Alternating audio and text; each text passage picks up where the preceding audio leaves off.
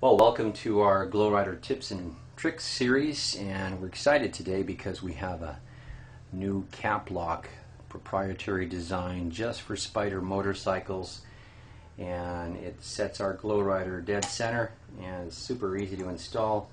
Prior to this, you may remember the three-prong system. A lot of people, I didn't like using those set screws with an Allen wrench. It just was a pain in the neck, so we went ahead and designed this new one.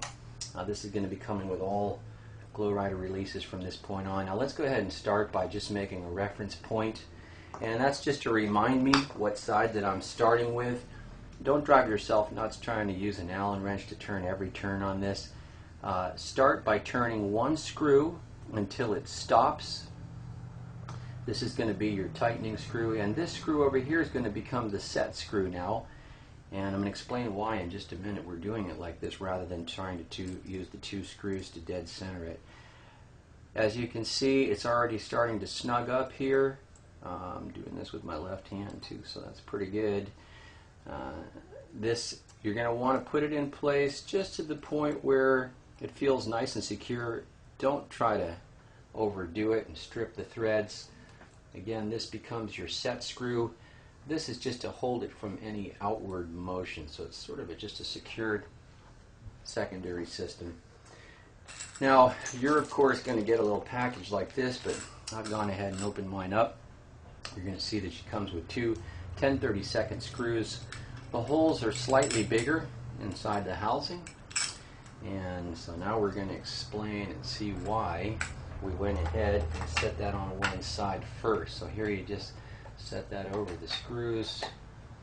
You can, it's really easy, you don't even need to look, you can just kind of feel it. Now again, here's our reference mark, remembering that we moved it over the lock slightly. It's about 10/1000 of an inch out of dead center. So what we're doing is we're putting it back into center. Again, the holes in the housing are slightly larger than the threads on the screws, so that takes it back to dead center again. And you're going to want to put that nice and snug. Again, not too crazy. Don't, rip the threads out of the screws, tightening it down. This is going to be very snug and secure and in place. Now, we're going to use aqua today just because it's such a cool color. And we're going to put that in there just for demonstration purposes. Now, again, I just want to emphasize it is not necessary to take your wheel off your motorcycle to do this. We just did this to find a nice place to film it. This is our billet cap. You'll notice it's the chrome housing. This is a new setup that we're using here, billet and chrome edition.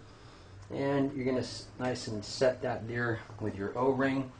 You're going to use your set screw here on the side. Just go ahead and set it on the Allen wrench. It just makes it easier to work with.